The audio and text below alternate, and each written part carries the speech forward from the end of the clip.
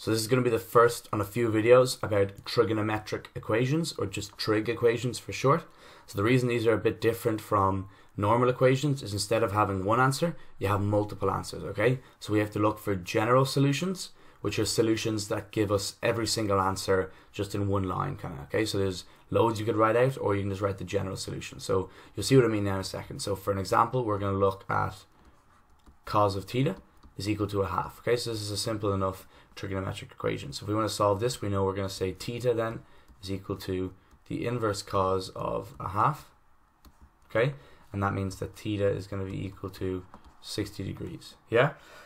So we think 60 degrees is our answer. Every time we sub 60 in, we should get a half. So that's what the solution means. If you sub 60 into theta here, your answer should be a half. And you'll find that's true, okay? So that should be the only answer if it was a normal equation.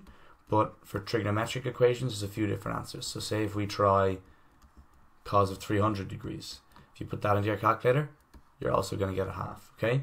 If you try cos of 420 degrees, put it into your calculator, you're also going to get a half.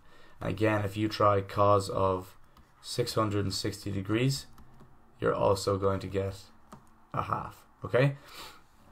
So that's the problem with trigonometric equations. There are loads and loads and loads. There are actually infinite amount. This keeps going on and on forever of possible answers. So the reason, I'll just scribble it out here quickly.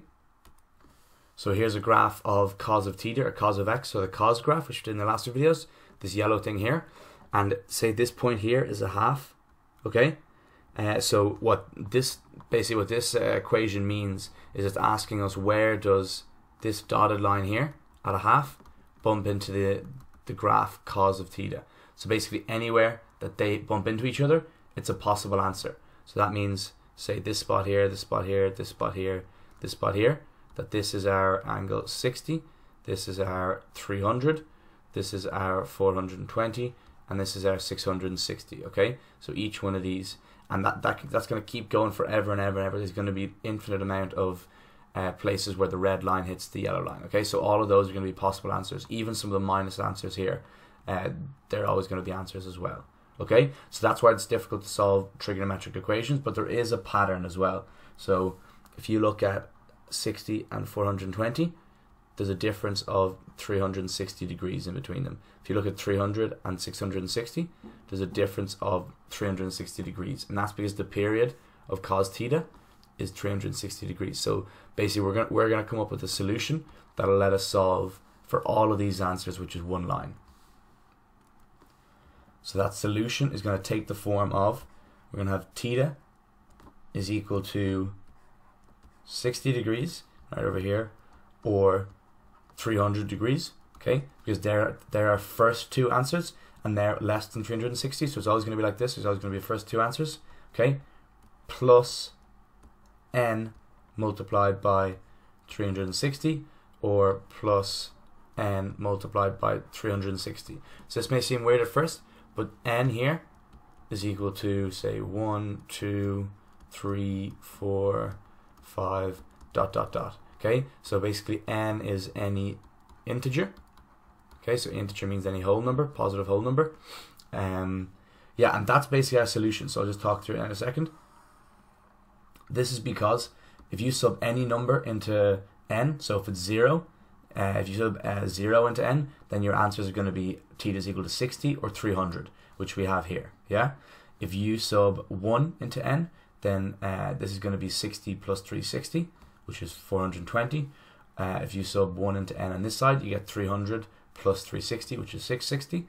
And if we want to keep going, you can sub 2 into n here. So if you sub 2 into n, theta is equal to 60 plus 2 multiplied by 360. So that's going to be theta is equal to 60 plus 720, and that's going to be equal to 780 degrees. So if you want to sub that into your calculator, cos of 780, your answer will be a half. So no matter what number you put in as n, your answer will still be a half. So this is our solution here. This one line here gives us every single possible answer where cos of theta is equal to a half every time that red line hits the yellow line. Does that make sense? So we're going to go through it in a more kind of rigorous method in the next video. So you do have to be kind of comfortable with the general idea of general solutions, because there's loads and loads and loads of them. This is the solution depending on how many n's you want to put in. So yeah, that's the best I can explain it. So just watch the video again. We're going to go through a method in the next video. If it doesn't make loads and loads of sense, then you can just learn the method off. It's not too hard, and you should be fine for the exam anyway.